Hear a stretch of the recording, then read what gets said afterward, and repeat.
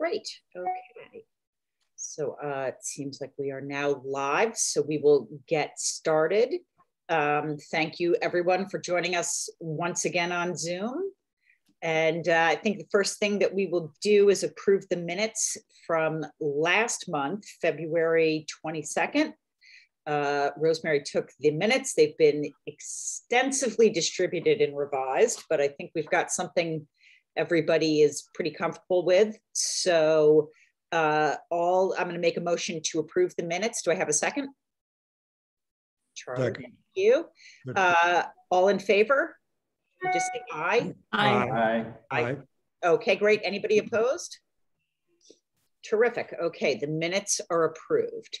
And we will go to our first case, which is Okamura on Hancock Place. Do we have somebody who is appearing on that? Yes, we do. Super.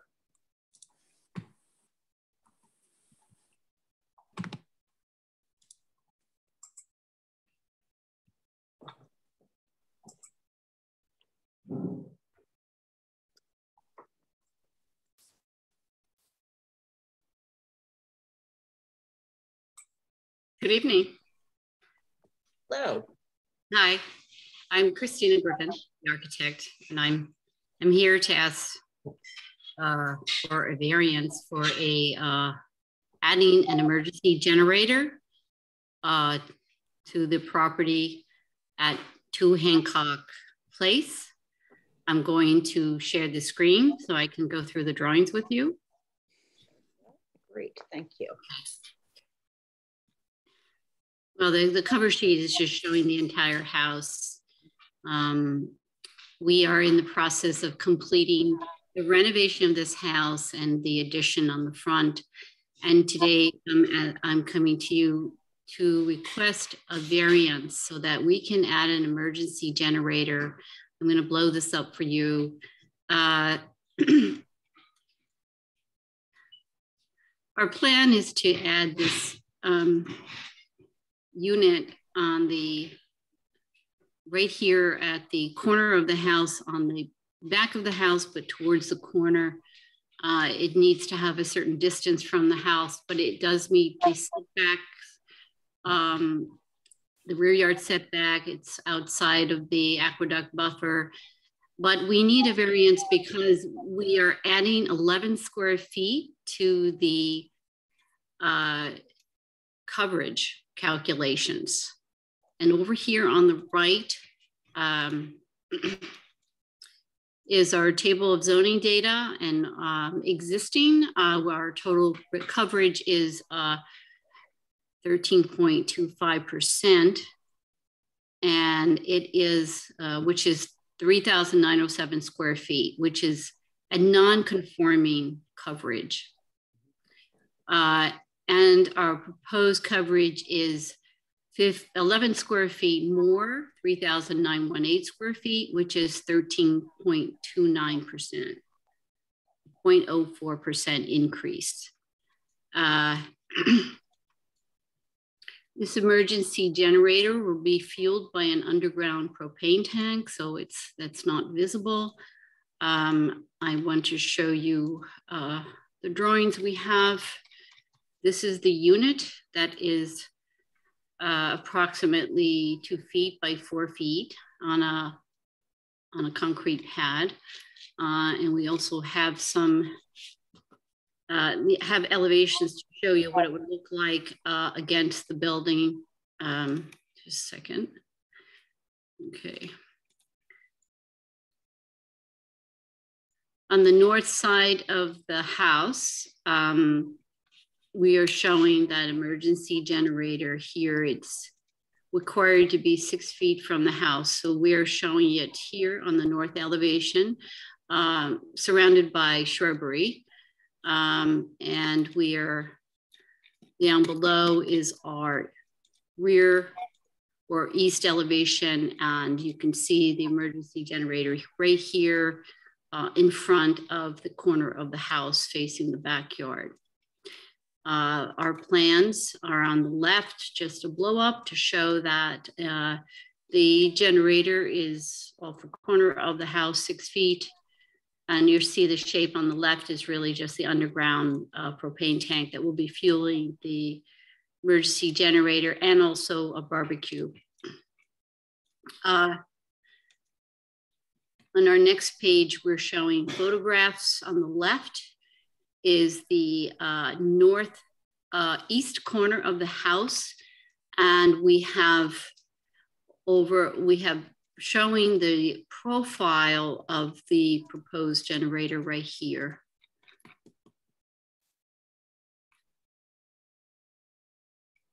Which will be surrounded by shrubbery. And then over on the right, we have another view of that corner, which is showing the emergency generator right here. And that is the extent of my presentation. I also have the emergency generator specifications. I don't know if you need to see that.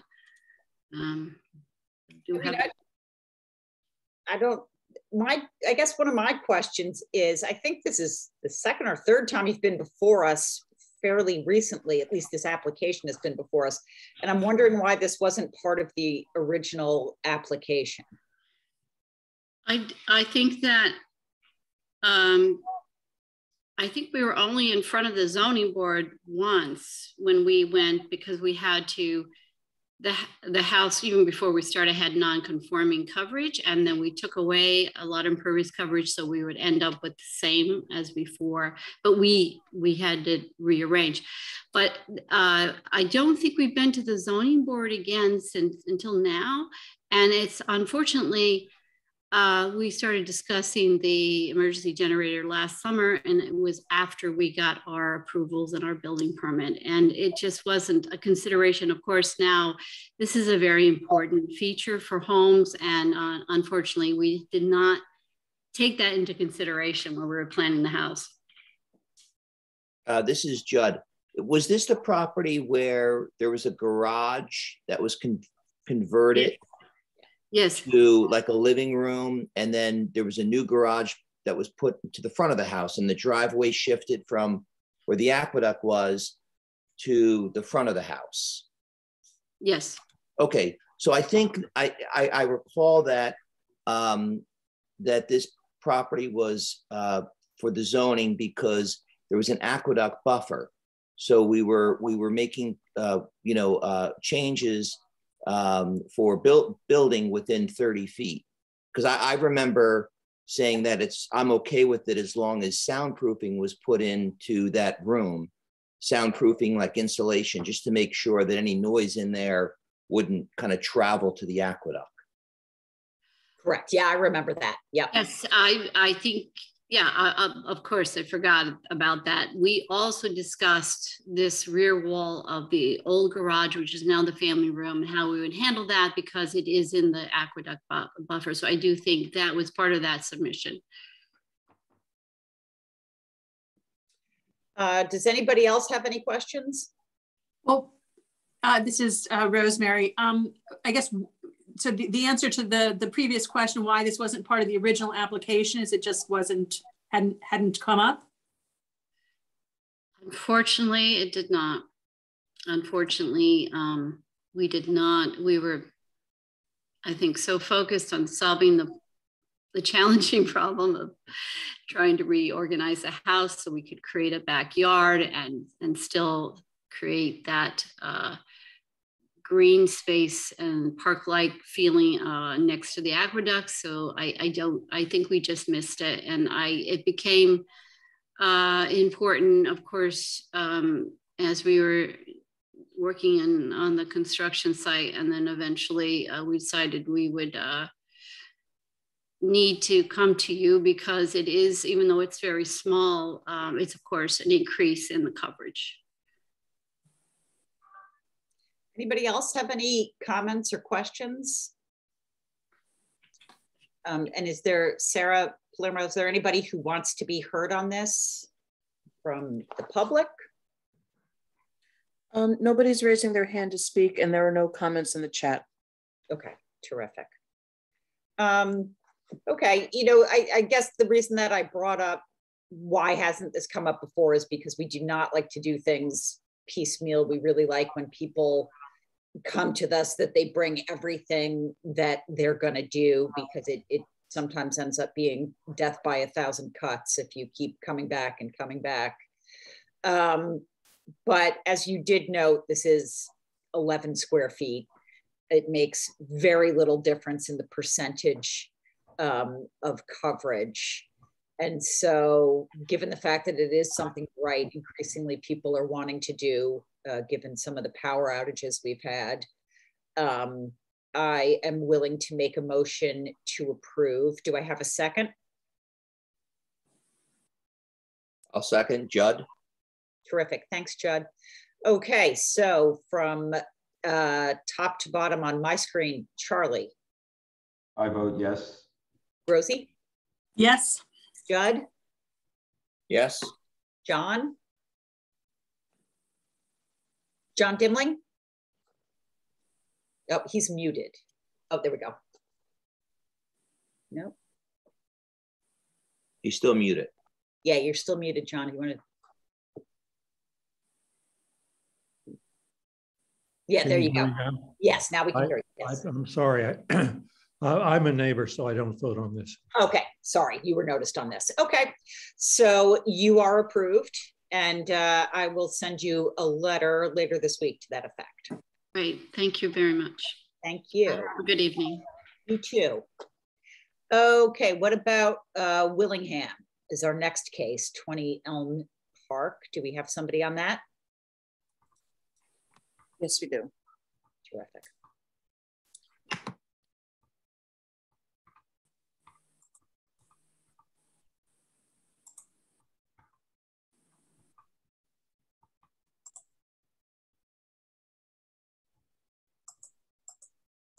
Good evening, board members, Chairperson Gardner. I just want to make sure the whole team is on before we start moving forward. So if you can just give me 1 second to confirm. And I'm assuming you guys can hear me, right? I'm good here? Yep. Okay, great. So I think everyone is on. I don't know if Chris Munch is on. But Sorry, he didn't raise his hand to speak. Hold on. Apologies, Sarah. If you can bring him in, or if I can do that somehow, I don't know. But anyway, okay, Chris Munch is on. Thank you for the patience. So my name is George Elisandrados. I am from Keenan Bean. I'm an associate at Keenan Bean. We represent Tom Willingham. He's the applicant in this this project. House is located at 20 Elm Park. It's in the 2F district. It's a 1-family house.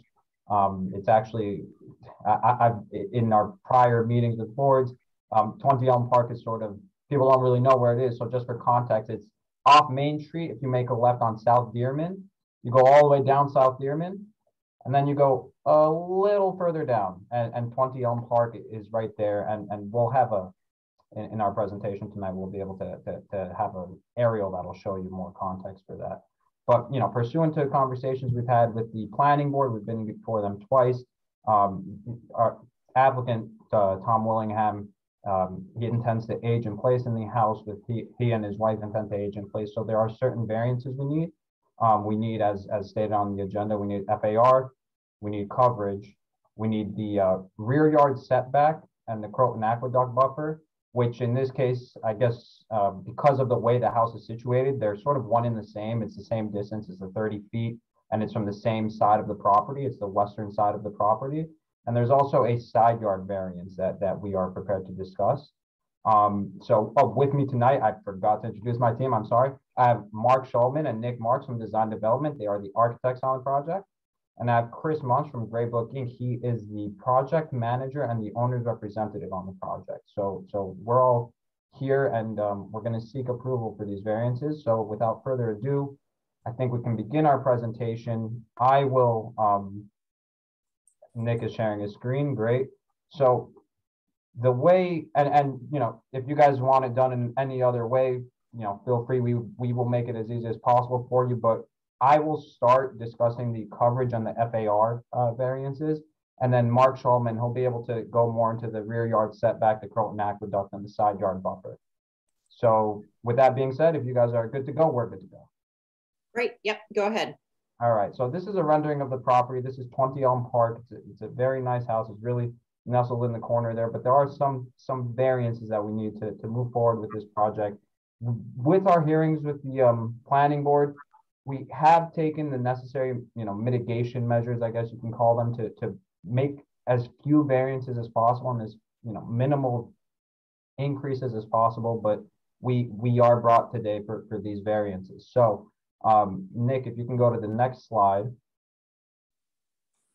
So this is the aerial map of the surrounding property. The property is property number 1 right there. It's 20 Elm Park. It's actually 2 parcels, 1 property, but as you see, Main Street is up there where it says 139876, as you guys know. South Dearman is right where that number 11 is circled, and then just a little further, you have 20 Elm Park.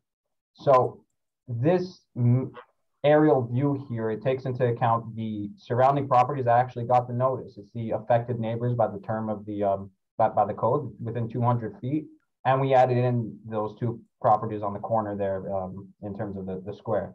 So Nick, if you can go to the next slide. So this is a table that compares coverage and FAR for the proposed work at 20 Elm Park and then the surrounding existing coverage and FAR to the best of our ability, obviously, for the surrounding neighborhoods. And we came with this table before the planning board, and they and Ed Marin, the building inspector there, he said the calculations, the method to the madness was legitimate. So just so I can give you some context on how we came up with this, we used Greenberg GIS. And I looked at the property cards, and on the property cards, I don't know if you're familiar with them, but they have, on the second page, they have a dwelling computations. That's a total living area. That's the FAR. That's, it's essentially what FAR is. For coverage, they also have a plot sketched on each property card.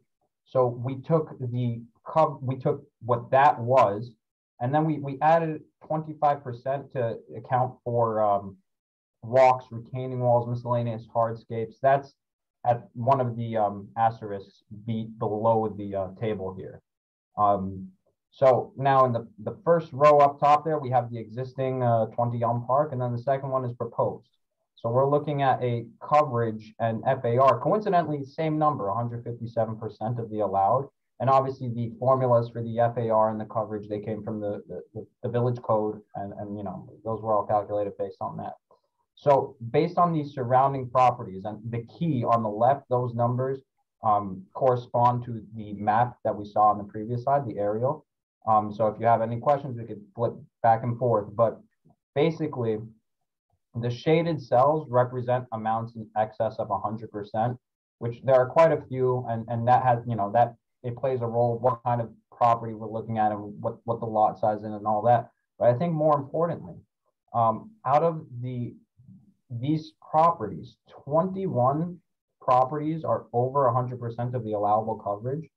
And of those 21, 16 are over 157%. 157% being the percentage that 20 Elm Park would be over with whatever additions and changes are made there. 22 properties are over 100% of the allowable FAR.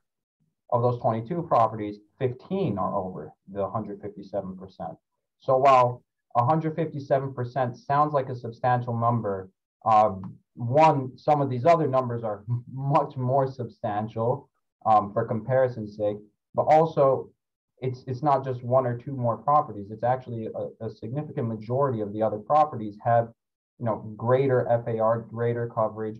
And I understand it might not necessarily be perfect to the T in terms of, because we were using the property cards, but this is a general, comparison to the surrounding neighborhood to see where we stand with coverage and FAR. Now, of note, are properties number 4 and property number 11. Those are the neighbors to the north and to the east of the property. They have been, they've seen these plans, they've seen everything that Tom wants to do. And, they are on board with the changes. They have no objections to any of these changes, no issues with anything. So the neighbors that are directly affected as well, they are on board and good to go. George, can I ask you a question while we're on this page? Yes. So I am reading this correctly, that this is the biggest house of all these houses. This is the biggest house in terms of existing coverage and existing FAR, yes? It looks that way, yes. Okay, I just want to make sure I'm reading it correctly. But that is, if it takes into account too that there are, it's two parcels and also some of the other houses. It's along Main Street, so some of them are a little, tight there. But yes, that looks like it's a fair, other than obviously the apartment complex. Right. Yep. But that's coverage in FAR, and I'll hand it off now to Mark Schulman, and he can get into the other setbacks and Croton Aqueduct and that stuff. Thank you, George. Nick, if you will, the next slide, please. So here's an architectural site plan, and essentially, and I'll have Nick point these out. So just again to put this in context, so you see the property boundary. The existing house sits over on the so north is straight up and west to the left. So you see the existing house for the most part sits within the setback and within the Croton Aqueduct buffer. And what we are proposing are the areas that are shaded.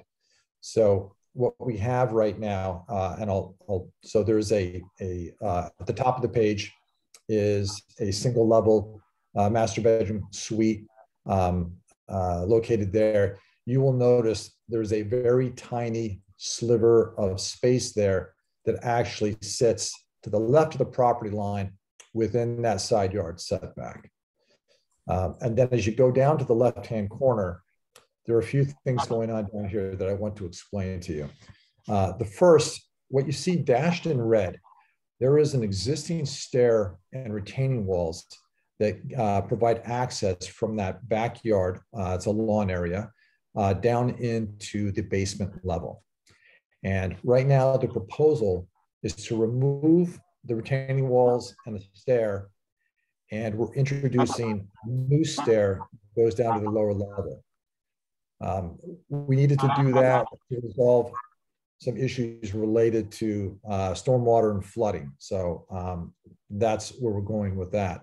The hatched area just above that represents essentially it's a door out from the kitchen onto a landing, 6 steps down onto the lawn. So that just gives access down to the lawn area from the kitchen area or the main living area. And then what's not hatched, but just to the right of that is an enclosed, we're actually enclosing, thank you, Nick.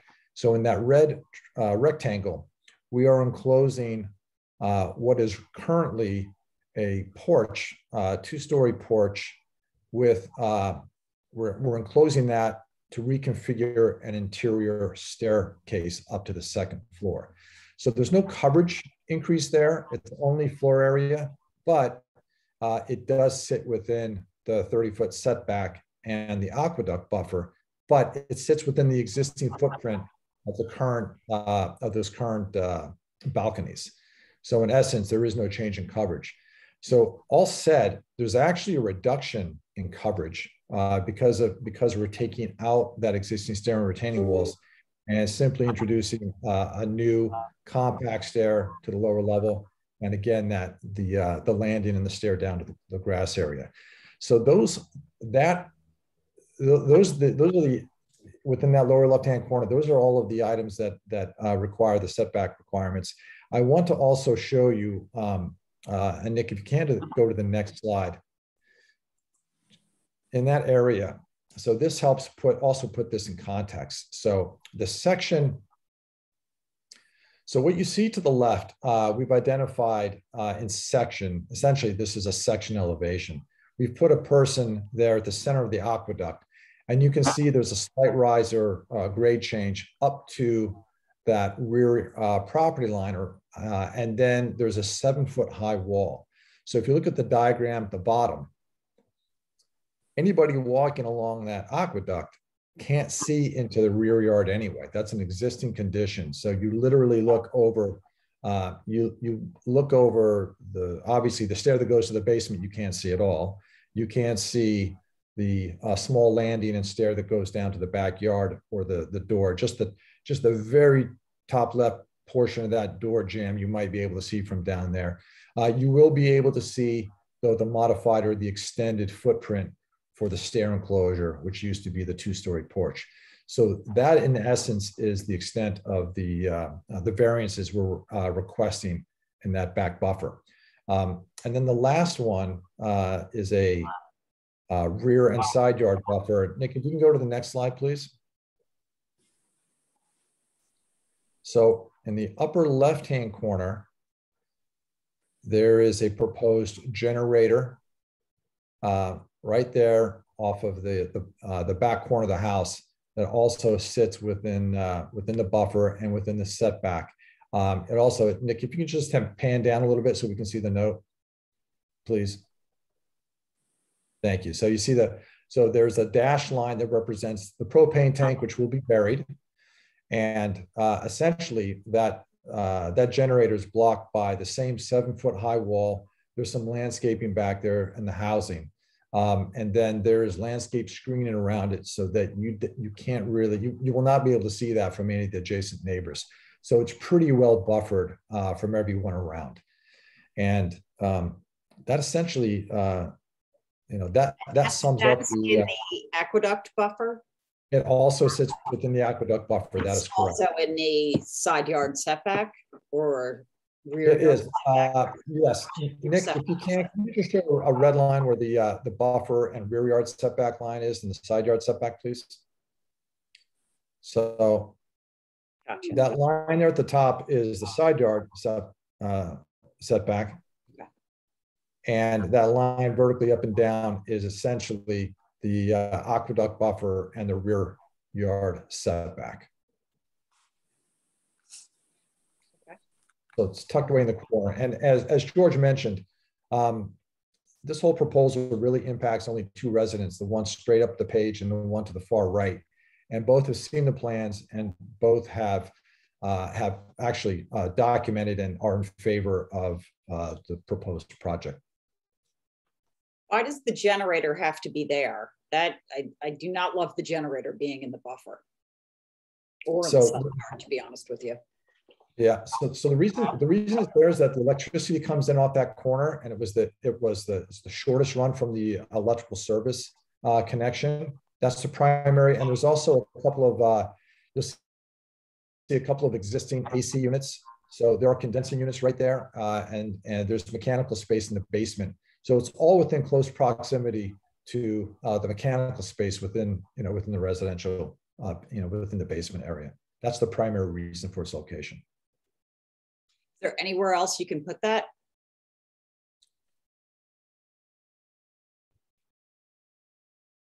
May I speak to that? Please.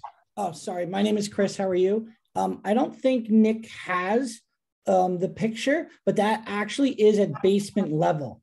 So the grade that comes around that circle where the 2 AC condensers are is actually it's walkout basement level. It's tucked into the bottom corner and it keeps it as the lowest point on the property. We put it there for the mechanical reasons, but also to keep it well hidden and low. We're going to be putting in a Generac, probably a 22 kW, which has got the lowest decibel rating, and we're trying to keep it as low and as quiet as possible. Out of view. The property, if you move it anywhere else along the property, it becomes in view of someone. So we tried to bury it in to keep it in as low as we can. You can't tell from this map, but there's a couple of photographs that we did as we were placing this to figure out where is the best place to put it to keep it as, as close to the ground as possible, to keep it as quiet as we can and buffer it in. And that's how much will be visible from there, from the aqueduct? 0. There's along the entire, hey Nick, do you have that picture? But along the entire back of the property that faces the aqueduct is a wall. Let me see if Nick can track down that a back picture, an actual photograph of the aqueduct. It probably is in his library, but the whole back of this property along the aqueduct has a 7-foot concrete wall that's been there forever, going from one end to the other. It has I don't know if you've walked the aqueduct, it has a red gate, a red door that brings you in.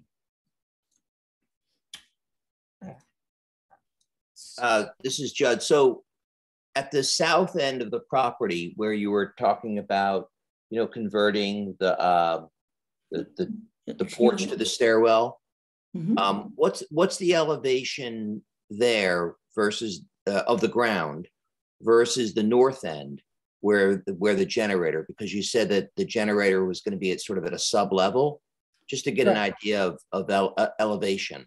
Okay, so from this picture, if you see that ivy covered wall and that tree, the generator would be at the base of that tree on the opposite side of that wall by, I don't know, 8 or 7 or 8 feet in.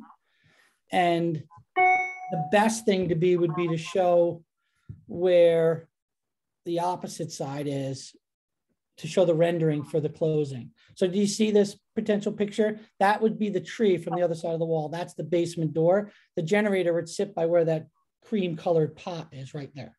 I got you. So at the south end of the property, you can stay on that picture, but on the south end of the property, the elevation would be sort of above that basement door, right? Correct. Okay, I understand. Correct.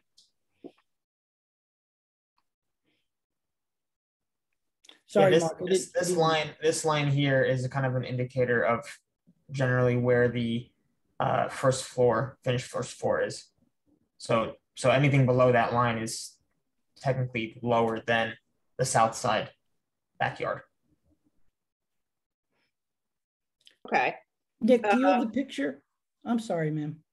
No, that's okay. I was just gonna say, I think we've talked about every variance now except FAR. Have we fully explored the FAR variance you're looking for? Yeah, I think that, in the chart that George has indicated, that indicated both, can you just go back to that, the chart there, page 2, please, Nick? Yes. That analysis was both for coverage and FAR. Okay. Yeah. All right. Gotcha. Yeah, you can see, yep, there you go. Okay. Well, that's a lot of variances. Why don't we take them in the way that they were presented? So why don't we start with coverage? Does anybody have any comments on coverage? Yeah, I have just a question. When you were going over the diagram, talking specifically about the, I guess the I don't know, stairs that you were enclosing, you made some comment about the coverage number being reduced. Are you just talking about in that particular area? Because the overall coverage number is not being reduced, right? That's correct. That's an excellent point. Nick, if you can go back to the overall site plan, please. That is a correct statement, exactly. So the coverage is actually reduced in that far left-hand corner. So here's a couple of other things that increase coverage. So you see up above, a few things. One is that there's the portion, so the driveway is also being modified as well. Where the 2 cars are currently shown on plan, that area, per planning, we've been over this, as George said, we've been to planning twice. So the area where those cars would be located count towards coverage. So that has now been added to the coverage calculation. We had just also, I think it's probably worth mentioning, but the red dashed areas that show removed patio to reduce coverage. So initially when we came in with our proposal, we had a patio off the master bedroom suite at the top, and we had extended the patio essentially at that courtyard, that area there. And we have, as a way to, to compromise and mitigate the coverage impact, we reduced the patio back. But the hatched area of the extension of the first master bedroom extension and the hatched area of the extended courtyard also counted towards that coverage calculation. So while it gets reduced in the lower left-hand corner, it gets increased by, essentially, to sum it up, the single-story addition, an extension of that sort of courtyard surrounded by 3 walls, and the area under the two parking spaces. They increase, that's where the increase in coverage comes from. And what's the total increase in terms of square footage? I know you gave us a percentage, but. Yeah, I just have to go back to that chart. So the existing on coverage, existing is 3996, and the proposed is, if I'm reading that correctly, the 4683. Oh, roughly 700, right? That quick math, something like that. 687. Anybody else have any questions or comments about coverage? Well, so Sarah, my comment is that the thesis, I'm having a little cognitive dissonance here, right? The thesis is that we need to make these changes in order for the owners to age in place. So they need to go from 4,000 square feet to 4,700 square feet in order to age in place. I have a hard time believing that. Like, I find that not compelling, right? I mean, it's a beautiful design and all of that other good stuff, but I'm totally unconvinced that this is necessary. All right, so let me, if you will, if I can help support the cause here. So right now, it's if you go to the, and we can take you to the floor plan, but essentially right now, the way to age in place is to have essentially all of the living area on the ground floor. And right now, the master bedroom is currently located, and Nick, maybe you just go back to the rendering, if you will, just for a second. But the master bedroom is located on the second floor over the garage. So that is not conducive to aging in place.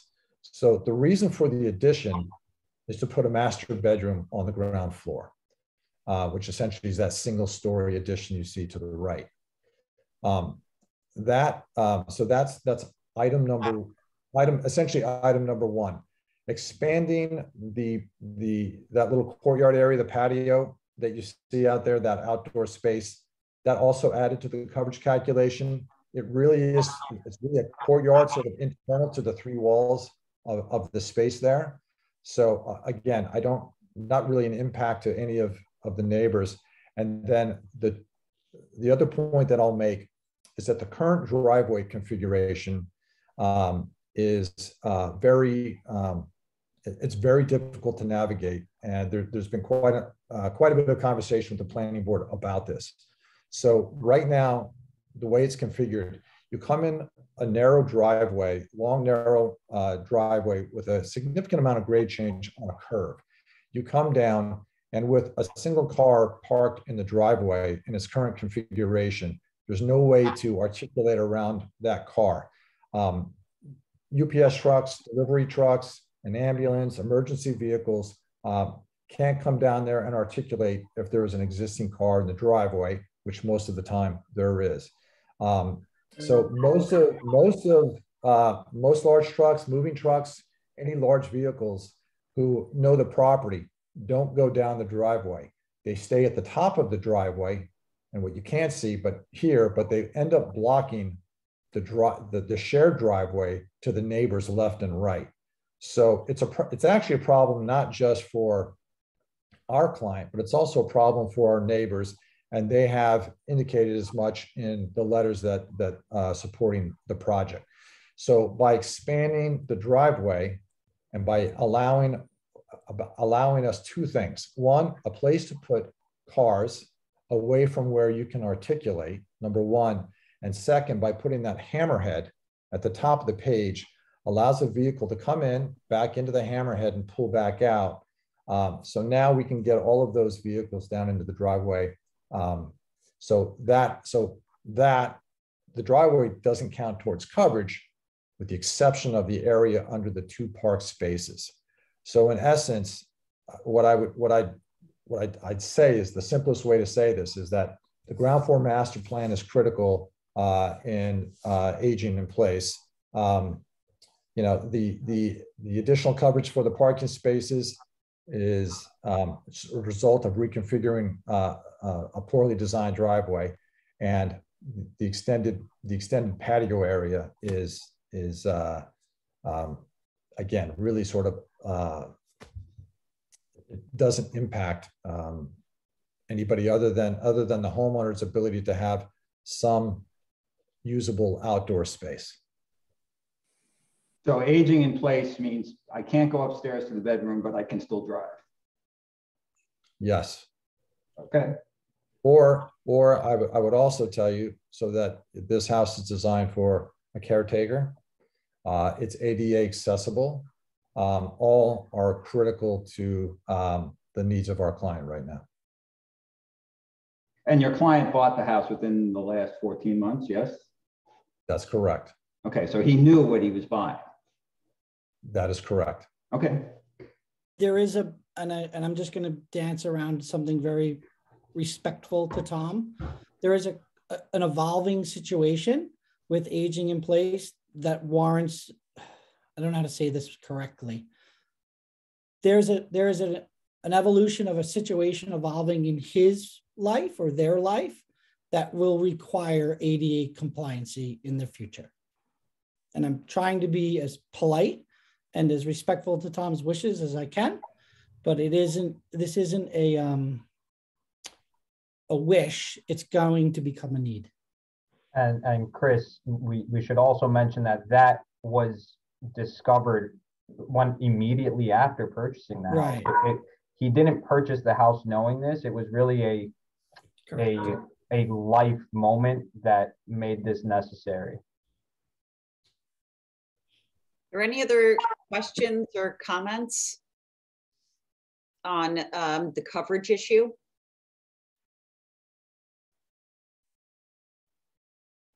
I mean, I guess one of my comments is, I think one of the things I'm struggling with is, I'm not sure that the list that you've given us in the beginning is all of those properties are apples to apples. It's a neighborhood that you're comparing it to a lot of houses that are quite a bit smaller on much smaller lots. And so those overage numbers are not, in my mind, all apples to apples. Does anybody else have a thought on that? Oh, I agree with that 100%. Yeah. Sarah, it's Sean. I had the same thought also. And I understand that. Nick, if you could go back to that coverage chart for a second. It's page 3 on this, right? Yeah. So some of them aren't apples to apples, and we didn't, you know, if you look, the class on the right, it talks about, you know, some of them are vacant, some of them are apartments and condos. We were looking strictly at the residential, and some of them are residential, 1 family or 2 family year round, because they're along Main Street, so it's in that B business district. But just because, you know, some of them are in the B zoning district doesn't mean it's not necessarily a 1 or 2 family house. The purpose of this is to show that there's not going to be a change in the neighborhood. You know, there's not going to be certainly a substantial change in the neighborhood. It's really in accord, I guess you could say, with the character of the neighborhood. You know, some of them aren't going to be apples to apples. You're absolutely right. Like number 2 is the apartment building complex, but we're take that out and you're still at, you know, the other numbers for other houses that are 1 or 2 family houses. If you look at 4 and 11, which are the 2 you pointed out as direct neighbors, 11's just over 100%. 4 is significantly below, and you're looking to go to 157. That's a big difference between the 2 neighboring properties in terms of coverage. Understandable, yes, and that just happens to be because of, you know, the geographic location of this property. But again,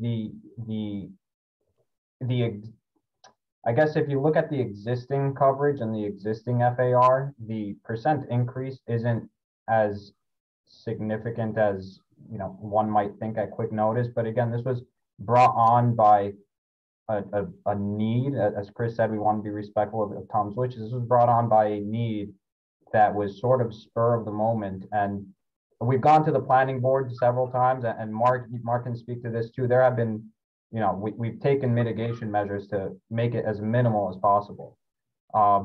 But, you know, when looking at numbers, it's also, the substantiality isn't measured strictly based on numbers too. It's also measured in the context of the surrounding neighborhood. And yeah, George, if I can, the only other thing that I would say that, you know, and having done this for, you know, many years, being before boards, a lot of the issues related to the zoning and FAR are the negative impact on neighbors and what it does to the community. And I think that what should be taken into consideration is the unique nature of this house and the property, and the fact that it is very much tucked away and hidden. Most people don't know it exists. We had members of the planning board did not know this house existed. So it's a very unusual property in the heart of a downtown with a bustling Main Street. So it's what makes it really, this happens to be a very unique situation. And I think the other thing that's positive to the proposal is that we do have buy-off from the neighbors. So really the only two neighbors that this impacts have reviewed this, understand the project, and they're in favor of the project. So if you take that into consideration, this really does not impact anyone else from a zoning coverage, zoning FAR perspective. This is Judd. So the coverage, the 700 square feet, I mean, that's mostly coming from that addition, right, on the north side? That's correct. I mean, are there you know, I mean, I you know, just experiences with people converting, you know, garages into a bedroom, a master suite. Are there any, has that been thought of, the use of the existing first floor for a conversion for a bedroom rather than making an addition? We have, and you're right. Really, the only other way to make that work would be to take the garage away. But I think you still need to have, you need to have, vehicles, in a garage. It's the only way that it would work for them. So that, that was not, that was a non-starter as far as our client was concerned, was to take his garage away to make that work. So in this neighborhood, you're making a lot of comparisons on coverage and FAR, but most of the, I mean, I don't know what percentage of these properties have garages versus not, but in off the Main Street area, I would say most of them don't have garages. Just a thought. Yeah. And how much are you adding with that patio? And go, Nick, do you know go to the chart that separates everything. Yep. The zoning analysis.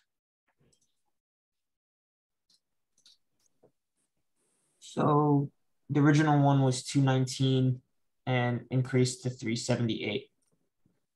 So that would be 150. Yeah, roughly 160 square feet. Yeah. All right, are there any other questions or comments about coverage? And then I guess while we're at it, why don't we go to FAR?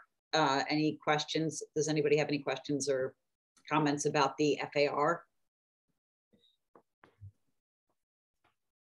Well, I think all my comments on coverage apply to FAR. FAR, right, yeah, okay, yep, I hear you. Let's go to the buffer and the side yard setback, because I have to say that does bother me. I mean, I don't love the noise that's going to be generated either from testing or from use of the generators impacting the aqueduct. That is a concern for me. Does anybody else have any comment on that? Sarah, I agree. Sean, I agree with you. Yeah, I mean, I live off the aqueduct. I'm concerned about anything that encroaches on the aqueduct, on the setback, regardless of whether or not, like, I just don't want to set the precedent that it's okay. Right. So, sorry, in regards to that, if we move the generator from where its current location is to the technically the up the hill out of the aqueduct buffer, would that help mitigate your concerns? Well, so there's not, so right. The generator being in the aqueduct buffer is not actually on the list of things that we're considering here. Like right. Yeah, I hadn't seen that as well. Right, it's not, so like it's kind of outside the scope of what we're supposed to be voting on. But my understanding is that is in the side yard and rear yard setback. Right, it's not an aqueduct buffer violation. Well, there is one of the listed things is intrusion into the aqueduct buffer. Doesn't that refer to the generator as well as, I think there's some very small portion of the other. It's for the proposed future generator, it just says variance for encroachment in the rear yard setback, the side yard setback, and variance exceeds allowable coverage. It doesn't say anything about the aqueduct setback. That was my reading of it as well. I was not expecting to see that. I thought the aqueduct issue was more the addition encroaching to a very small amount. Where it connects to the existing home. Right, right. But having said that, anytime you need less variances is a good thing for us. So if you do not have to put that in the aqueduct buffer, that would certainly be much more favorable. Tom, I have no issues with Mark, I have no issues with sliding the generator up. Yeah. It's still going to be in a side yard buffer, because to do that, I'd have to put it in the front yard to get it out of the side yard, but we could get it out of the rear yard buffer just by simply sliding it up. Yeah. So I had an opinion just on that generator. Where you're currently putting at it is kind of subterranean right now. Yeah, almost. And the height from where I believe you're proposing it to the height of that wall is probably greater than 7 feet. And then if you move it, I guess it would be to the east up the hill, which would be further away from the aqueduct. You might be bringing it uphill, which then you might be able to hear it from the aqueduct. Correct. That was our intention, was to put it down in the hole. I think that's an accurate analysis. Yeah. Do we have any sense of how much noise it will make? If you're on the aqueduct, given that you lowered it there, I know very little about acoustics. From a decibel rating, Generac has the lowest enclosed cabinet. It is basically a running car. So yeah, exercises itself weekly, 7 minutes. It's usually a 22 kW. The Generac Guardian series, which is, I believe, what was on the prior application. That's basically the Genset is the lowest decibel rating generator there is. So that's kind of why everybody uses them, that and parts availability. So if you consider your car running in the driveway, that's about the noise level you'll hear at exercise. It runs at a lower RPM during exercise and a higher RPM during emergency status, which is sort of the counterpart. If the power's out, you're generally in a storm situation. So the noise would be probably mitigated by the rain. Also want to add, Chris, that's a good point, that it's about the same noise level as a car. The parking lot off of Main Street for the Old Croton Aqueduct is actually roughly plus or minus at the start of the corner of our property line. So you do have cars, actually right here, you can see asphalt parking area. So it stops right here. So you actually have cars parked within a 10-foot radius of the generator. So if anything, it would be similar to a car that's parked there that's on. Unless it's a Tesla. Unless it's a, yes, correct. So, but we are not object to sliding it up the hill, but I agree with you, sir, that it would potentially increase the noise level, but slide it out of the technical variance setback. So here's more of a procedural question to the group, to the board, really. I didn't see this noticed as a generator, unless I misread it, which is entirely possible. I didn't see this as a generator in the aqueduct buffer. Correct. And I'm not sure we can approve it if it wasn't properly noticed. Am I wrong about that? Well, it just says intrusion into the aqueduct buffer. Yeah, it does say that. It didn't say what it right. was. So the notice is accurate, right? Okay. Right. In the detail, the breakout in the letter from the planning board breaks it out a little bit more finely about what the specific intrusion or exceptions are. So I think it's been noticed. Okay. Okay. Good. Yeah. Good. All right. That makes it a little easier. Anybody else is there anybody from the audience, so to speak, who would like to be heard on this?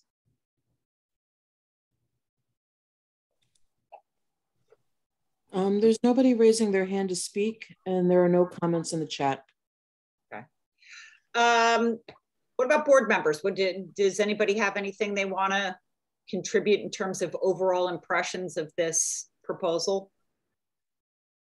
Well, you know, I mean, this is when you walk down the aqueduct, which I do every day, right? This is an imposing house on the aqueduct. It's right on the line, right? As is, you know, the multifamily housing next to it, right? And making the coverage on the lot bigger, I think, is antithetical to what we really want to have going on the aqueduct, right? Which is we want a more of a park-like, you know, atmosphere. And you know, there's parts of the aqueduct that are like that, and there are parts of the aqueduct that, you know, are dense. They have multifamily housing on them. But, you know, for me, I'm having a hard time thinking that this is a good thing.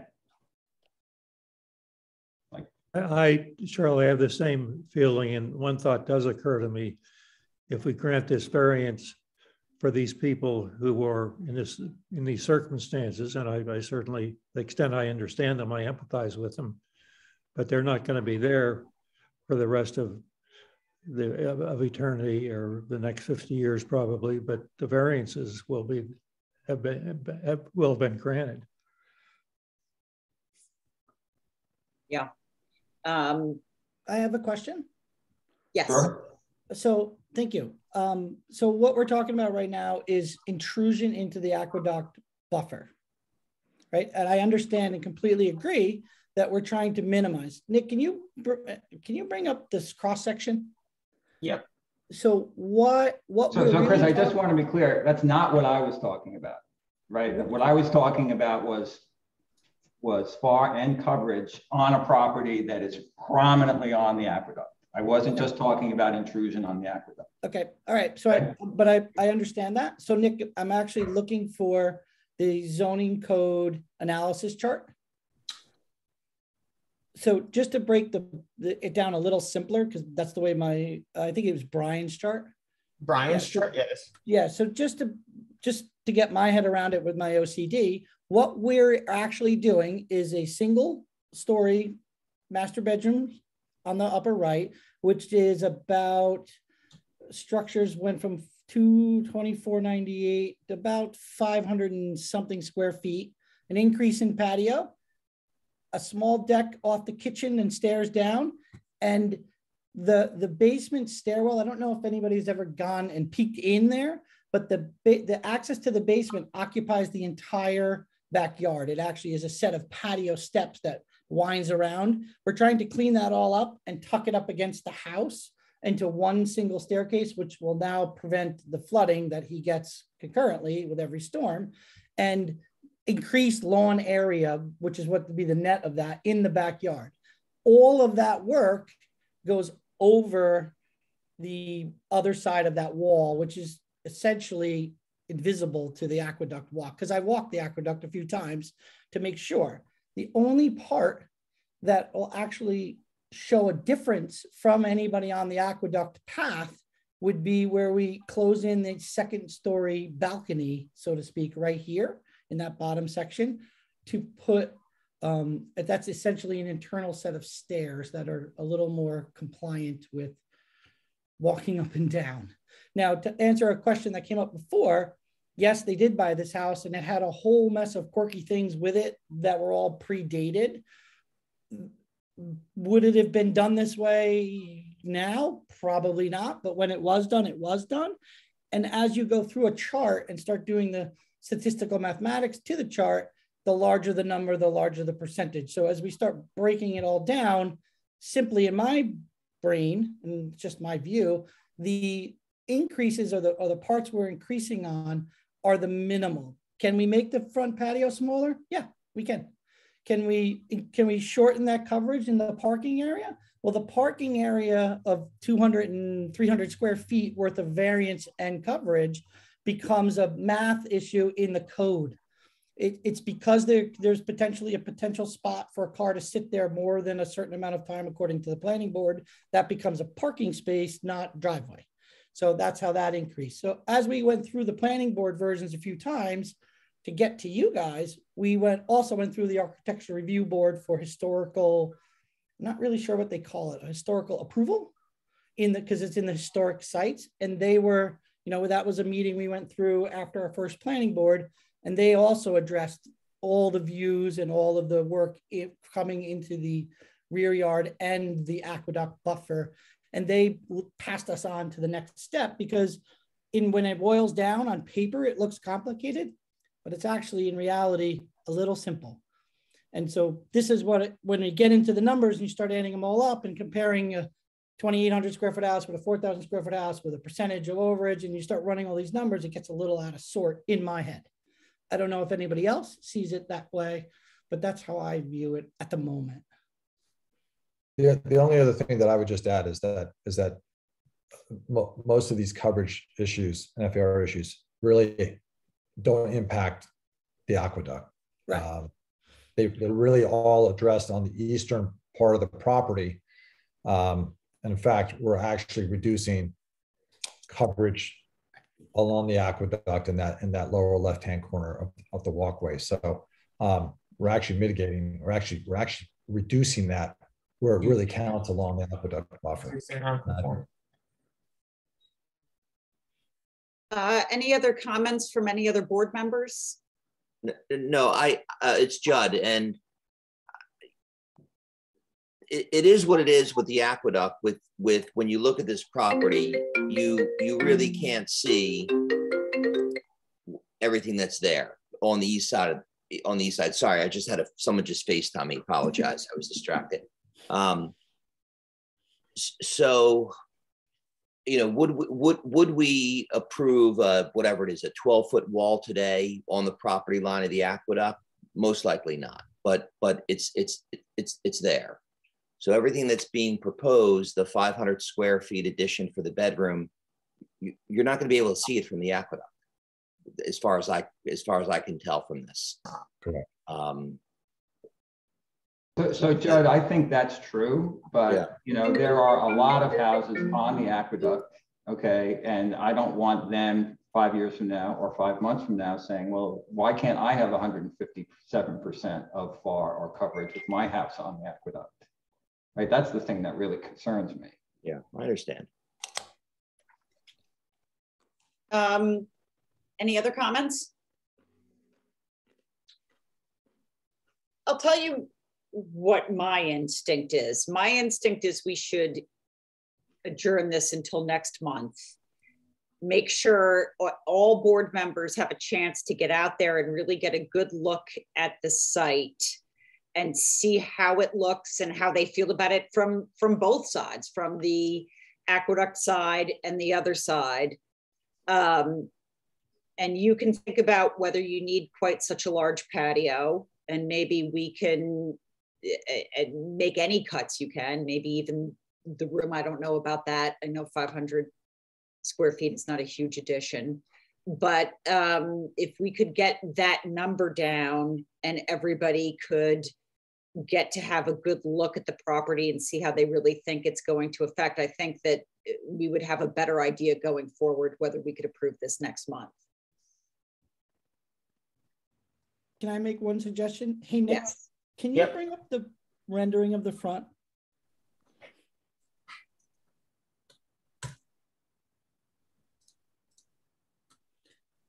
So that there is a current rendering with, and I believe that's the correct landscape.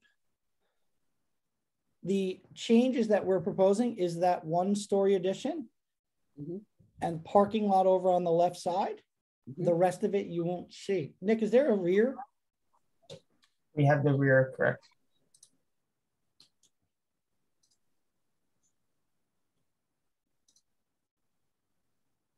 There it is.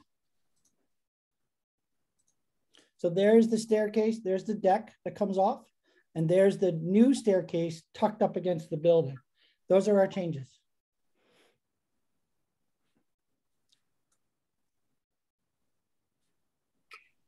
But from the front, and I guess go back. We can do this. That's fine. Yeah, I mean, I got to tell you, it feels like it's crowding the property. And that's why I think it might benefit us to go take a look at it. And it's a big number. And look, that's part of, it's not just a number. There's a reason those numbers are established that the way they are, and 157% over allowable is just an awful lot of coverage on property. So there's a significant more of them on the list that are with us.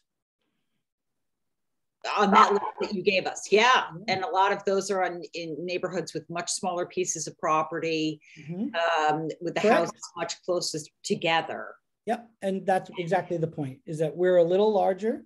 If we could have, I mean, look, this is I respect you guys, whatever your wishes are, your wishes are. But in an essential, I don't want to get stuck on the 157 number because it's a statistical math equation. And it's a little, I mean, you have to we take each application individually and review each one individually. So if that's what you need to do, then that's what we need to do. We're looking to get moved along to facilitate personal need. So it is a concern. Time is a little bit of a concern for us. But if we get adjourned, that's what happens. I mean, we can't do anything about it. I don't know if there's more information we can give you, but this is where we are. Yeah, I would like to see some of that coverage come off as much as you can. And I think that it really would benefit everybody, especially when looking where you're going to put the generator, to have one more look at the property with that in mind. I am always hesitant to ask people to put, believe me, I understand after doing this for over 10 years, it's a burden to ask people to kick it down the can, the can down the road another month. But it's better than not getting approved tonight. And I agree. Oh, I totally agree. And it's better than people not getting another look, given the fact that I didn't realize where the generator was going to go. I think we need to take one more look at this. Sure. And I think if you could come back with a lower number, and I can't make any promises, I don't know what any of the other board members think, that would make a difference to me. So to help with this, yep. Do you need me to potentially put some corner stakes out, locate some things, meet some people there? I don't think we need to meet anybody there, but some stakes would be great. Sure. That would be great. Yeah, I think that maybe if somebody could actually sort of walk you through with renderings in hand and show you where everything lays out, I think that might be very helpful. Just so that you get a better idea, and maybe we can arrange a site visit with all of you at a time that's convenient for you, so that we can walk you through. Because I do think it's important, and it's worth taking the time. It's worth us spending our time with you to make sure that you can see all the details. Because I think it will be worth it in the long run. Yeah. So could you maybe contact the village office and set up sort of a time? We cannot all go together because that counts as a meeting, which we're not allowed to do. But if we could maybe go in shifts on a Saturday morning or something like that, I think it would be helpful to get another look at this. Yeah, so I think that's a good idea. Procedurally, do we need to reapply? Nothing. No. You'll be on our agenda for next month, and you don't need to renotice it. Oh, we don't need to renotice. No. Okay. Yeah, because that puts us on the number 3, I think. No, this is zoning board. Yeah. And then I'm sorry, Sarah, you mentioned contacting the village office to schedule. Just to let them know, like, you know, that maybe you'll be available on a Saturday morning sometime between now and then we can come. We'll coordinate between ourselves, not all being there at the same time, but we can, as much as possible, get everybody out there. Okay. As far as that goes, I would only ask one favor. Yes. Everybody drive there and pull into the parking driveway. Okay. All right. Great. That'll be a good experiment. All right. Yes. Thank you. I know we took a lot of time on this, but I wanted to not rush by it. There's a lot here. So thank you.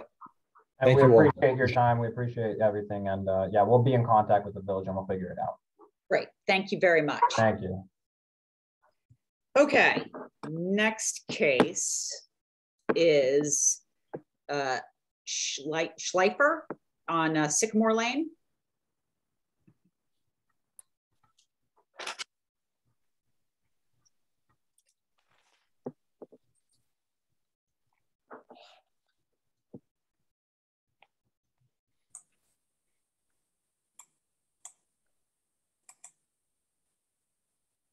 Hey there, everybody. How are you? Good, thank you. How are you? Yeah, good. Thanks for having me tonight. My name is Kristen Lux. I'm from Kristen Lux Architecture, and I'm here representing my clients, Buck and Rebecca Schleifer, owners of 120 Sycamore Lane. And I'd like to share my screen with you, if that sounds good. Before you do that, Warhol behind you, you know you can buy the original now. It's going to be auctioned off. I know. Estimate of what, $1.25 million, I think, something like that. Yeah, that's well out of my budget. This is going to have to suffice. Sorry, I didn't mean to interrupt. No, not at all. I'm always happy to talk about art. Yes, so 120 Sycamore Lane. We are proposing a second-story addition, or actually, excuse me, it's actually a third-story addition because the planning board let us know that we should be counting our basement as the first story, our existing main story as the second story, and our new third-story addition that's about 640 square feet, and it's going to house 2 bedrooms, a bathroom, and a linen closet. I am here to request 3 variances. The first, we are exceeded allowable coverage currently. So we have an existing non-conforming condition. The second, we also have an existing non-conforming FAR condition. And then the third, we're exceeding our allowable stories by going up to 3 stories. So I'm here to talk about those 3 things with you. The first item is the allowable coverage. And you can see here that we have our site plan. The prior owners went ahead and put in these 2 patios without requesting permission. So both of these are illegal, unfortunately, and they push our coverage well over what is allowable. We're proposing to remove the patio on the upper left, which is currently a basketball court, and we would like to leave the patio and legalize it, which is this one here, just next to the house. So if we do that, the patio that we would like to legalize is 325 square feet. And when we add that to our existing coverage, which is already over allowable at 2,558 square feet, we add on our new patio, that pushes us up, or actually, excuse me, our existing patio up to 2,883 square feet. Allowable is 2,000, so you'll see we're a little bit above there. And I can show you.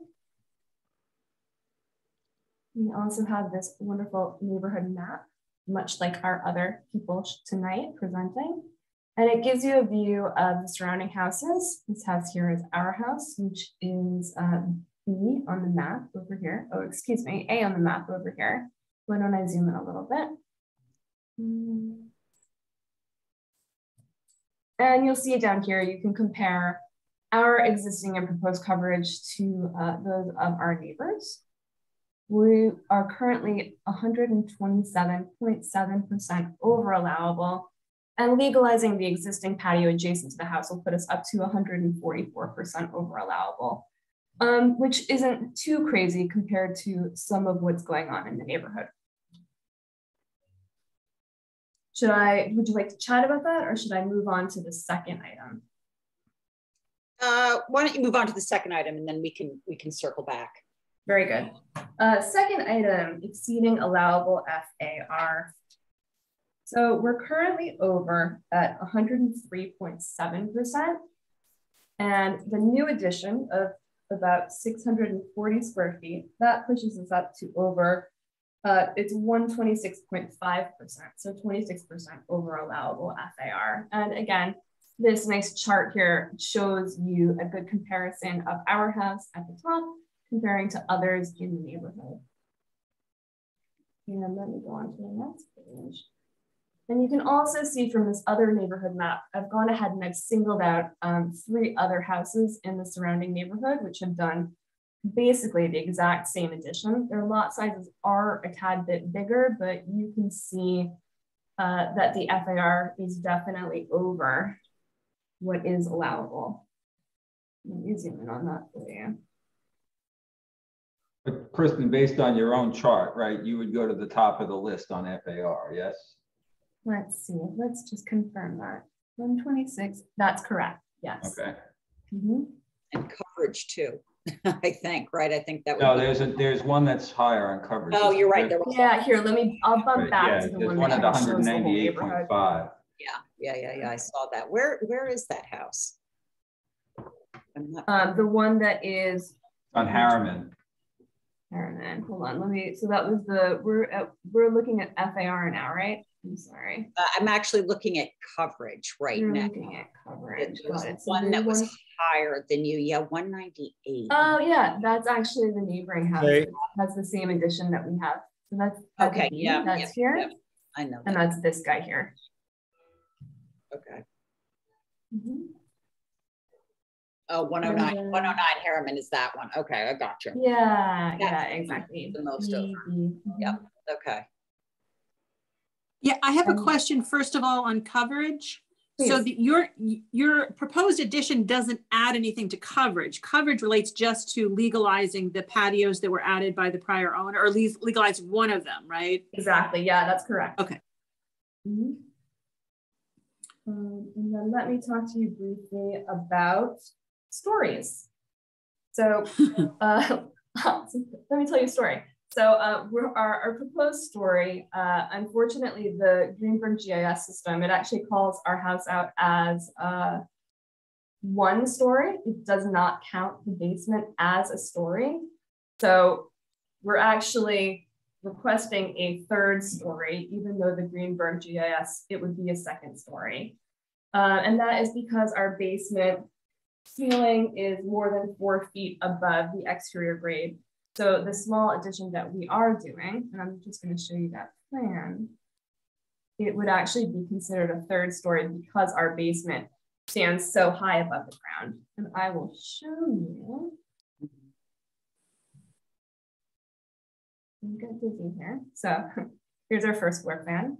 You can see we're keeping our existing stair here. And then this is what we're proposing above.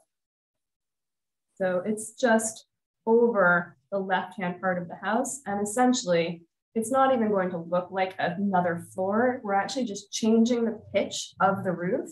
And then at the back of the house, we're adding a shed dormer so that we can get proper ceiling height for those 2 bedrooms. And I can show you what that will look like in elevation. So here is our existing exterior street elevation. And the new addition will be over this left part of the house. And here's the back. So again, this will be over the right part of the house. And here's our proposed front elevation. And you can see that the pitch of the roof has been raised and the slope is increased. And then here's the back of the house, the same higher pitch, and then a nice shed dormer to kind of tuck those 2 bedrooms into.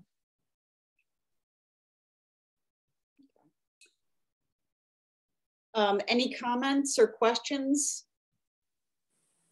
So in terms of, and I'm sure you have the correct, for why this counts, the basement counts as a first story, is the basement the full sort of extent of the footprint, or is it only over on the left side as you're facing the house? Yeah, so it's a weird condition. Let me pull up the basement plan and we can talk about it a little better that way. So. Yeah, my understanding is it's just how far above the ground it is, right? That at any point. At any point. Yeah, it's the. Yeah. Yeah, so if the ceiling exceeds 4 feet above the lowest grade for a certain amount of space, it counts as a story. And you can see here's our basement plan. The left side, which is where we're building our addition above, is all garage with some storage space in the back. And then the right-hand side, we've got a playroom in the back, unfinished basement in the front, and then we've got a little powder room and a storage room.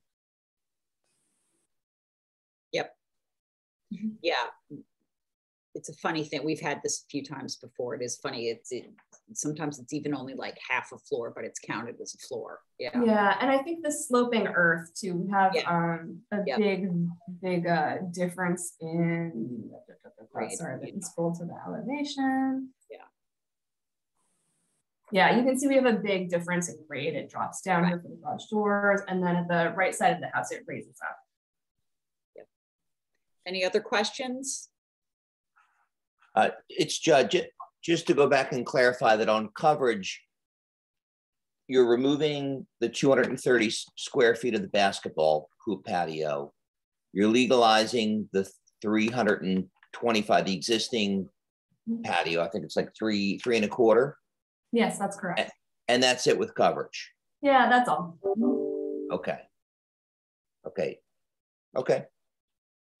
Any other questions?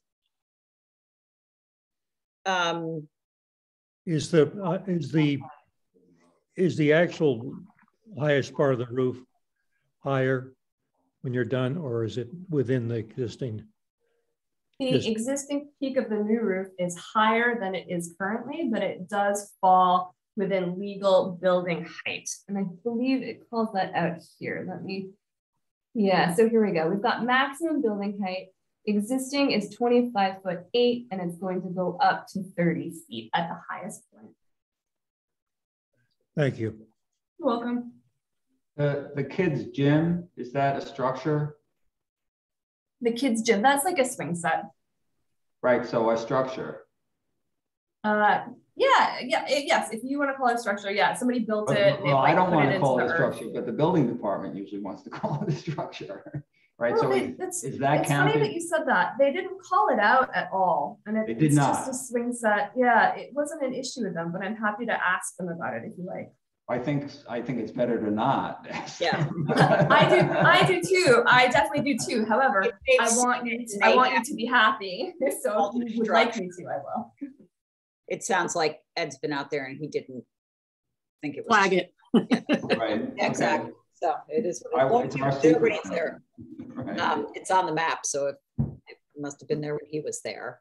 Right. Can I just see that chart again that you first showed us? Because I have to tell you, the stories don't bother. It doesn't bother me that you need an extra story because you say you're within buildable height, and that doesn't seem to be a huge concern. The coverage and the FAR are sort of on the high end, and I think. Right, but Sarah, the coverage is really legitimizing the existing coverage. Right, exactly. Right. Yeah. Right. In fact, we are actually reducing what's she's there. Taking the patio out. She's making the coverage smaller. Right, Yeah. right. Okay, fair enough. Absolutely. The FAR would be the highest in that neighborhood. Yeah. Right. But, can I just say, based on what I saw on the Greenberg property cards and what the planning department told me, those things were not the same thing.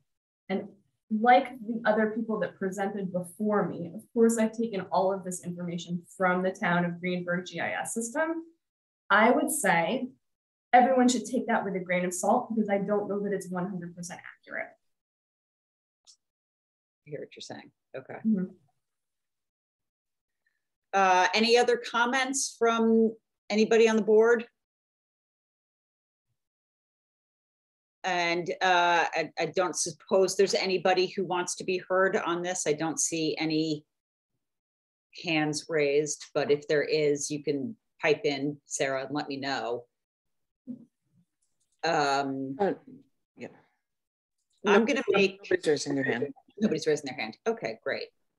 I am going to make a motion to approve. As I said before, the stories don't bother me. That's something that we've dealt with before. It's sort of a quirk of our zoning laws, but the garage doesn't strike me as a full story. And as long as you're within buildable height, that doesn't trouble me too much. You are reducing the coverage, although the coverage is a little bit high for this neighborhood. You are reducing, and you're really just legalizing what's existing. Nothing's being added. The FAR, as I noted before, it does make you high, but given the design, I don't think it's overly intrusive, and I think it does fit in with the neighborhood, having seen the other houses up and down that street, and therefore it's not as troubling. It's a little higher than we like to go, but it's sort of on that line as far as I'm concerned. So I will make a motion to approve, but do I have a second? A second. Great. Okay, so we'll go from bottom to top on my screen. John Dimling? Yes. Judd? Yes. Rosie? Yes. Charlie? Yes. And I'm a yes, so you are approved, and I will send you out a letter at the end of the week.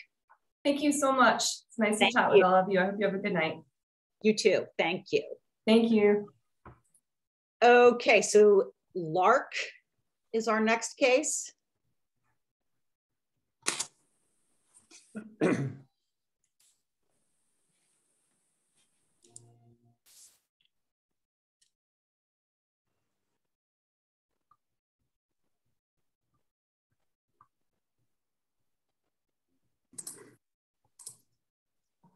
John Malone, how are you? Hi, everybody. John Malone, First Malone Architecture, representing the Larks. Let me pull up a share. Hold on a sec.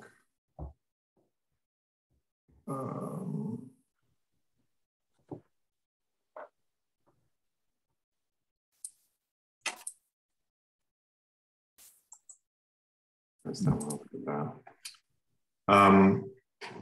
So we're in front of you today for two variances, one for coverage and one for pool location. The project includes both an addition and a patio. It says deck, but it's actually a patio, and a swimming pool. Quickly, just to understand the project, the existing house is a contemporary from the late 80s, early 90s. The goal is to change the style of the house to a more classical house, and also to fix some of the deficits of the current house. Quickly, to go to the existing plans, the house on the first level has a very small existing kitchen relative to the size of the house. There's a dining room extension that is failing. There was footings that were too small when it was designed, so that needs to be replaced. And there's some double height space in this area that makes the breakfast area kind of awkward relative to the kitchen. So the goal was to expand the kitchen, add a mudroom, and also there's a garage that's the width of the garage accommodates like 1.25 cars, even though it looks like it should accommodate more. So those were sort of the first floor deficits. On the second floor, you'll notice the primary bedroom suite has no walk-in closets and a very awkward bathroom. And this again is the awkward open to below space, like with a catwalk across it and areas that are unutilized. And then it has a single shared bathroom for the 3 bedrooms with the washer and dryer inside the bedroom. So the goal of the renovation is to correct some of those deficits. Again, quickly, this is the contemporary design of the existing house. If you guys haven't seen it, we also have some images if you'd like to see that.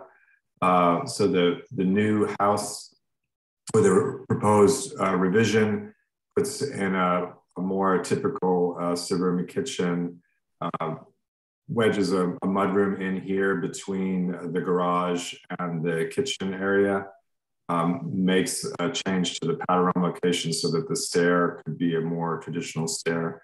And then the size of the rooms hasn't really grown in that it's really just correcting those deficits. There's some storage and pantry stuff that actually it was a higher priority than increasing the size of the rooms. And then on the second level, there's a master or a primary bedroom with better closet space and a more functional bathroom.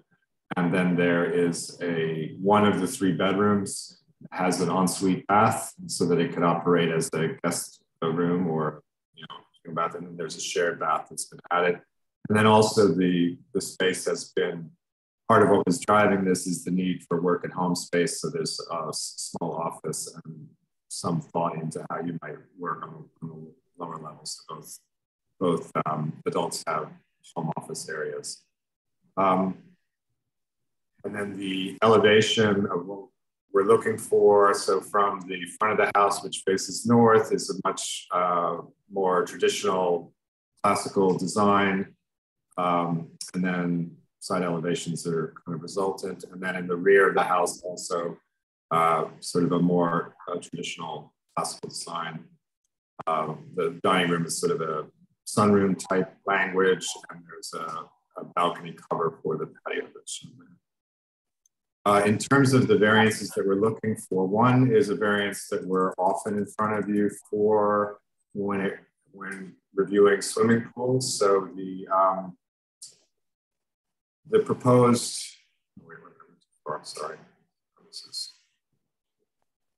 the proposed swimming pool is located in what's effectively the rear yard of the house. However, the lots go through from Beechwood through to Osceola. And so the lot effectively has 2 fronts. So the pool is in the rear yard, but there is no way that it can be in both rear yard and front yard. So that's a typical thing we're asking for. In terms of the expansion to the house, you can see here, this is the limit of the proposed expansions, these 2 areas here, in terms of their footprint. In terms of FAR, we're below allowable FAR, we're below height restrictions and everything. So again, the only thing we're asking for is building coverage. So we've provided a chart where we focused on the building coverage of the properties that we looked at, and this is the neighborhood. We tried to keep a relatively consistent neighborhood all within the same zone. We have 26 properties, and I think 15 of them are over the allowable. I think less than that, about 8 of them are above the range that we are looking for. Some are significantly above that range, with an average closer to the range we're looking for. So right now, the property in terms of coverage is at 94% of allowable, and we're asking to go to 124. So again, the allowed coverage is 3216, and we're about 800 square feet above that, just under 800 square feet above that. The coverage, again, the coverage overage is almost entirely associated with the pool and the wall, and the hot tub pool and wall piece. So the impact of that, all of that work is flat on the ground. So there's no volume associated with any of that work.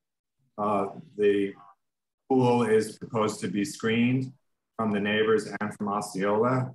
So we have shown in the site plan solid fences on either side of the property here, which provides screening to the neighbors' yards, and then a very dense planting addition to the rear yard, which is already a tree environment. If you look quickly at the aerial of what's happened there. So this is the property, and you can see that on the Osceola side, there's already coverage on that side. So I think, that might be, civil. I don't think you guys need to look at it, but basically there has been a detailed civil design that any negative impact that's associated with the impervious surface of the pool has been addressed with stormwater, so the pool will not cause any runoff or any other environmental impacts, and it'll be fully screened from the patio. And we believe that the requested amount is similar to the neighborhood and shouldn't have any negative impacts on the neighborhood. Any questions for John? John, yeah. Is there a fence? Yes, there is. There's a fence, Charlie, on both. There's a solid fence on each property line here. Right. And it stops here, and then when it goes from O's to X's, it goes to an open fence. So this is a solid wood fence. We have details for both. Right. Okay.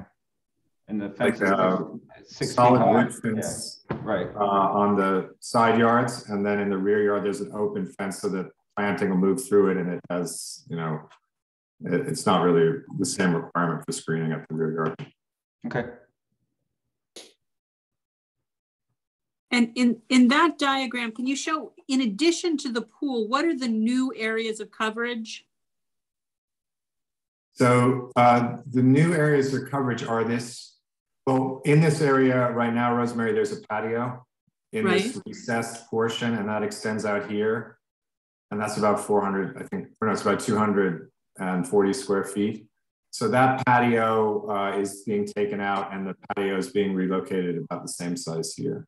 So the new coverage area is this area here, and the new building coverage, like it's all building coverage, but the new part that is building is this area here, this few square feet, and then this area over here.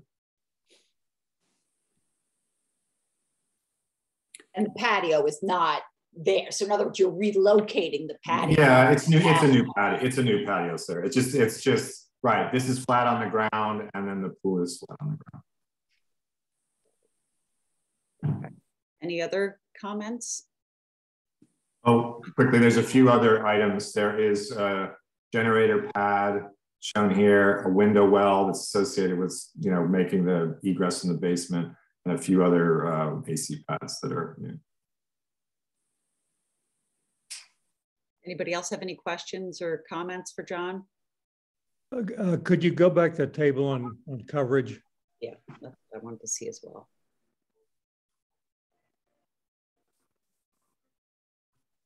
Of neighborhood coverage, John? Or yes. Could you, is there a way to enlarge that a little bit so I can read it? Yeah. Here, I can scroll down if you want me to keep going, just let me know. Thank you.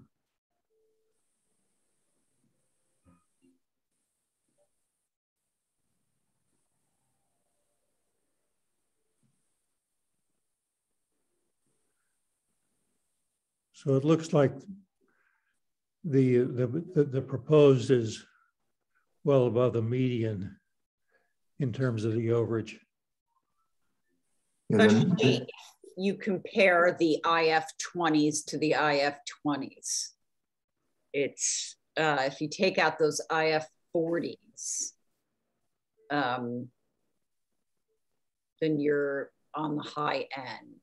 There's one that's higher at 152, but everything else looks to be either under or pretty close to the line. Am I wrong about that?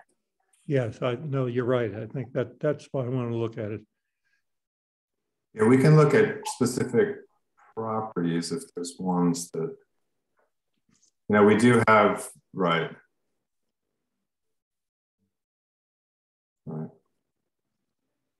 I mean, I think the neighborhood is relatively consistent. Let's see, where are the high 40s?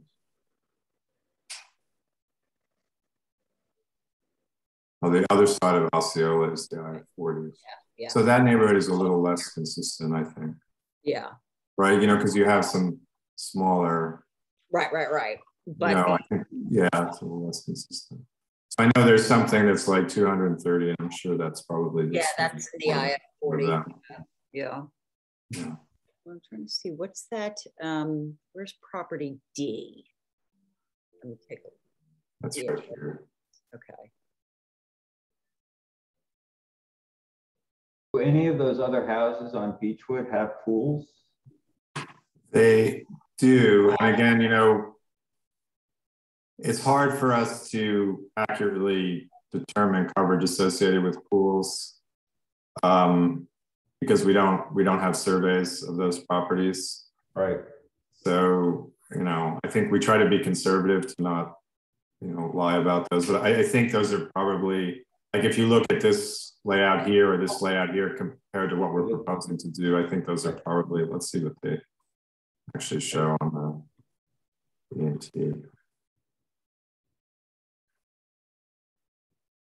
Yeah, V is shown as under and T is shown as pretty much at, you know, 102. You know, I think, again, we try to be accurate, but we err on the side of being conservative, meaning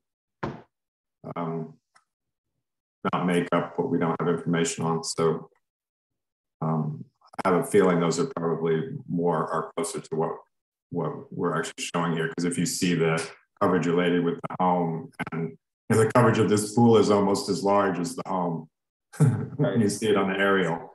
So I think it must be higher. Right. So, but in your own calculations, though, right?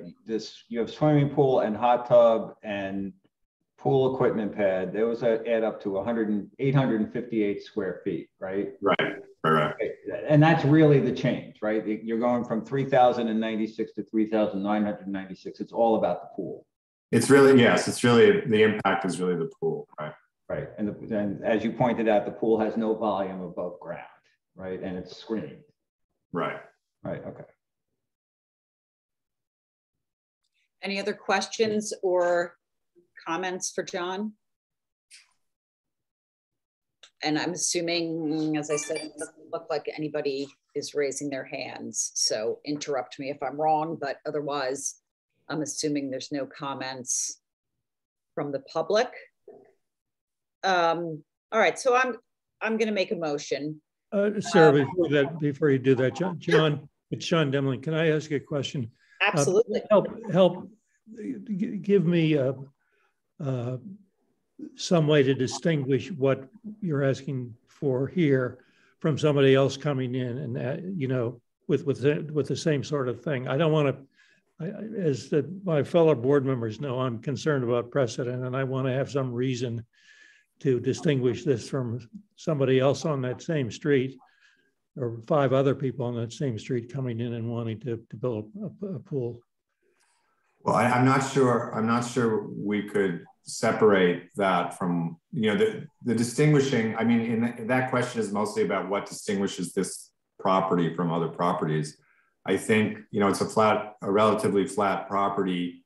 In terms of the variance request for the rear yard, I mean, for the pool location, because the property has 2 front, that's a special condition with a property with 2 front yards.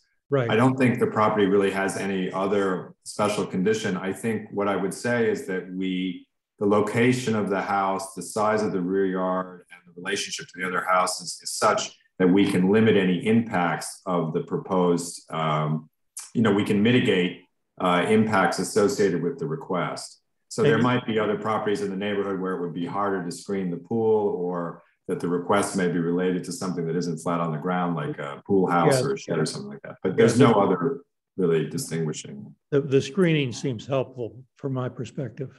Right. But John, if we vote, you know, I'm looking at John Malone's map. I'm talking to John Demling. If we vote yes on this, then properties B, C, D, and E would have, you know, presumptively valid claims to say, hey, they did it. How come I can't do it? Like, I think you have to vote with that mindset. Like, these properties are almost identical. They're on Beechwood. They back up onto Osceola. The lots are almost the same size, right? The houses maybe a little closer to the front of, you know, maybe a little closer to Beechwood or Osceola, but essentially they're all the same. I appreciate that, Charlie. I was hoping to come up with something that I get it. What you just said, and it's hard to do. Right. It's hard to say why this one and none of these. Yeah. Right.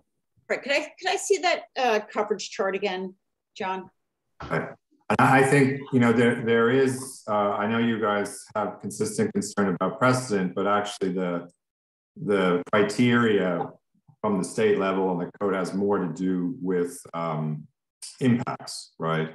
And whether those impacts can be mitigated and whether the benefit outweighs any negative impact. So, you know, part of the reason we have this in front of you is we can't really identify negative environmental impacts to the neighbors, and that's different. I'm sorry, I'm running the wrong way. Yeah. You know, I think we're asking the board to judge this not based on precedent as much as, you know, we're asking for relief because we believe what we put in front of you doesn't have any negative impacts to adjacent properties or to the neighborhood. Not based on what somebody might do. I'm getting old, John. Could you just make that chart a little bit bigger? Oh, Jesus. Yeah, nobody can do that. I couldn't even read it on my own screen. I don't know why I left it that way. I mean, yeah. I would just say, Charlie, I disagree a little bit on B, C, and D because they're all already over on, and this property is under. And if they wanted to come here and add 30%, I would say that actually B, C, and D would absolutely be a no. I mean, that would just be too high on those numbers. Sarah, that's a good point. But if they wanted to add a smaller pool and right. 124%, right? I wasn't specifying the same kind of pool, but if they wanted a pool because their neighbors have a pool, it would be hard to say, well, you can't have one. Right, depending on how big a pool they want. Exactly. Right. Yeah. No. I agree with that. I would just distinguish it that, you know, those numbers are a good bit higher and therefore it gives them a lot less to work with. Yeah, point taken. Yep. Yeah. Any other comments or questions? Okay, I'm going to make a motion to approve. I think this is borderline because I think you are adding quite a bit of coverage, but it's, I think, just the amount that I would be comfortable with going up to. It's knocking on the door for sure. In terms of the placement of the pool, I mean, I think that's just the nature of having two streets on either side of your property. So I'm not as troubled. It seems to me you're placing it in the backyard and that's what it's all about. So I'll make a motion to approve if someone will second it. I'll second it, Judd. Great, thanks, Judd. Okay, so top to bottom, Charlie. I vote yes. Rosie? Yes. Judd? Yes. John? Yes. Okay, you are approved and I'll send you out a letter at the end of the week. Thanks very much, guys. Have a good night. Thank you. Okay, the last matter is Pasco, I believe it is. Yep, 10 Hancock Place.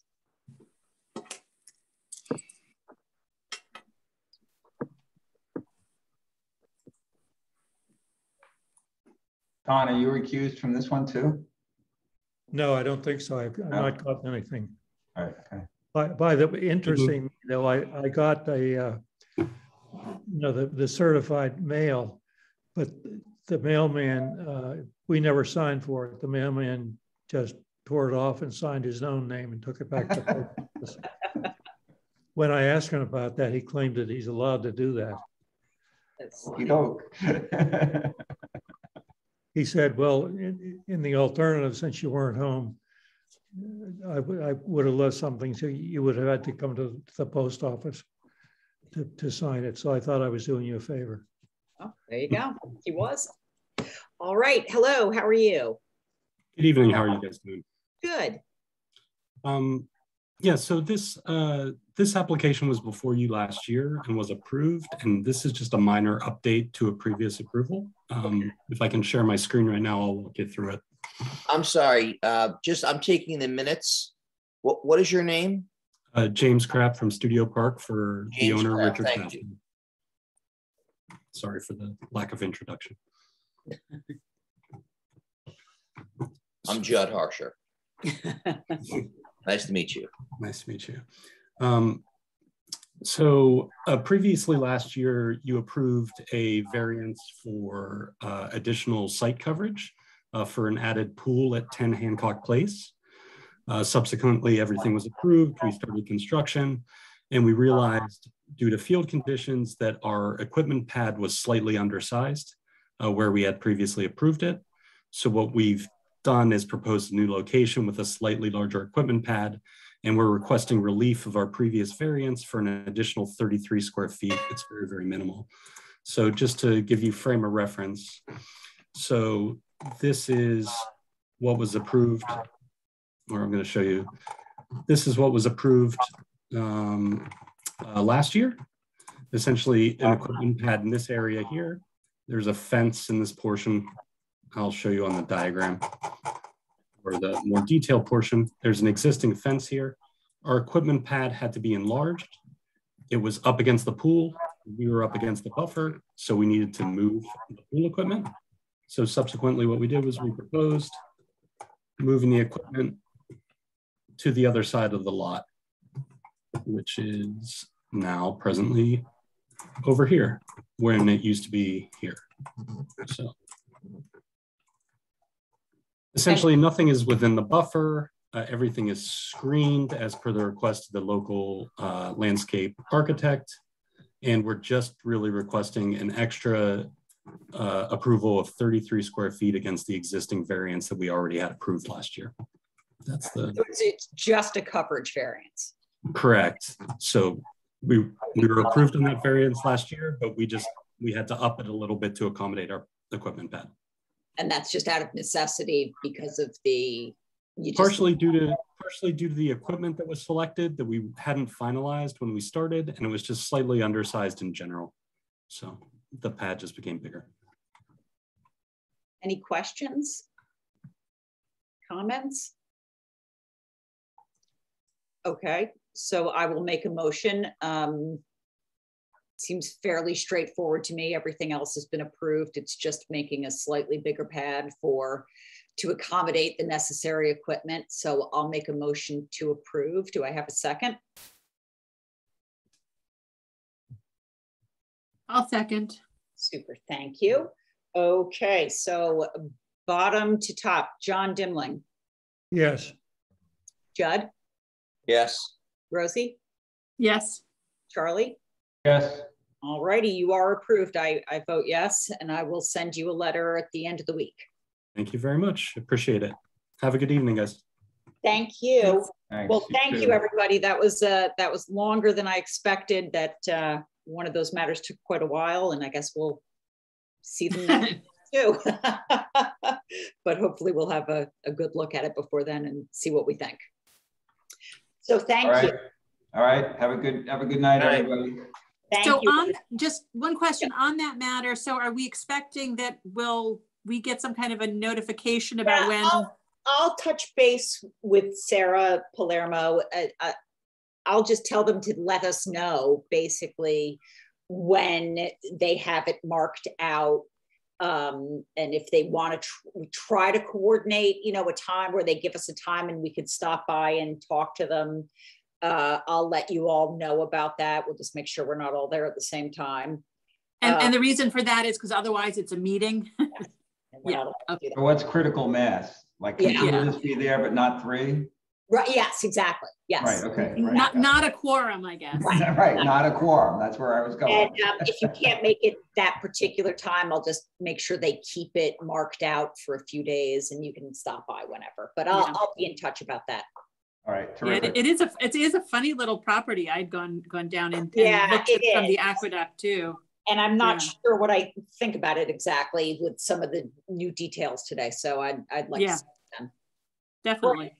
All right. Have a good night, everybody. Thanks, everybody. Thanks. Good night. Good night. Bye. Bye.